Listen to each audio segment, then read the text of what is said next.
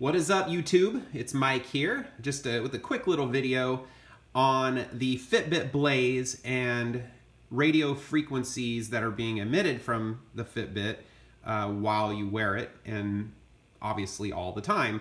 Now, the beef that I have with the Fitbit, now I love Fitbit, don't get me wrong, it's a great tracker. It has sleep tracking, it has obviously your step tracking, fitness tracking, heart rate tracking, and all that. I think it's a great device, awesome device. But here's the problem.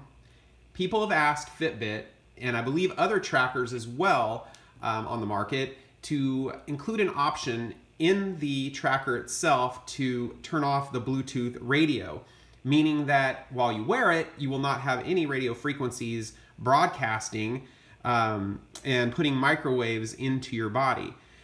So what I have here is a RF meter, an HF35C, which will detect up to 2500 megahertz or 2.5 gigahertz, and which the Bluetooth will fall in that range.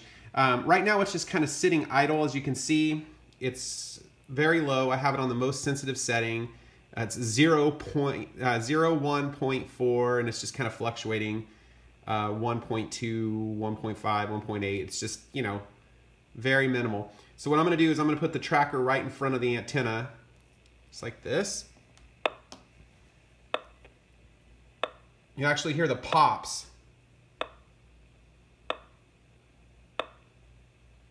Okay, so if you think about when you're wearing it, I mean, that's constantly going into your body. And it's kind of all over the place. Now, granted, it's not as much as a microwave oven, which literally I could walk 200 feet away and still get a reading that's sort of off the charts. But this is kind of alarming. I mean, the fact that it's pulsing, you can hear the pulsing. I'm gonna turn it up a little bit.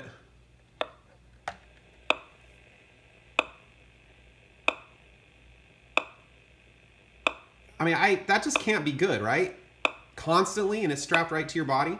Anyway, just wanted to put it out there. Hopefully Fitbit will put in an option to turn off the Bluetooth radio. I think that would be a good thing. I think they can do it silently. I don't think they need to make it a big deal, because a lot of people are going to wear them whether you tell them there's microwave frequencies being emitted in their body or not. Some people just don't really care, or they don't really know.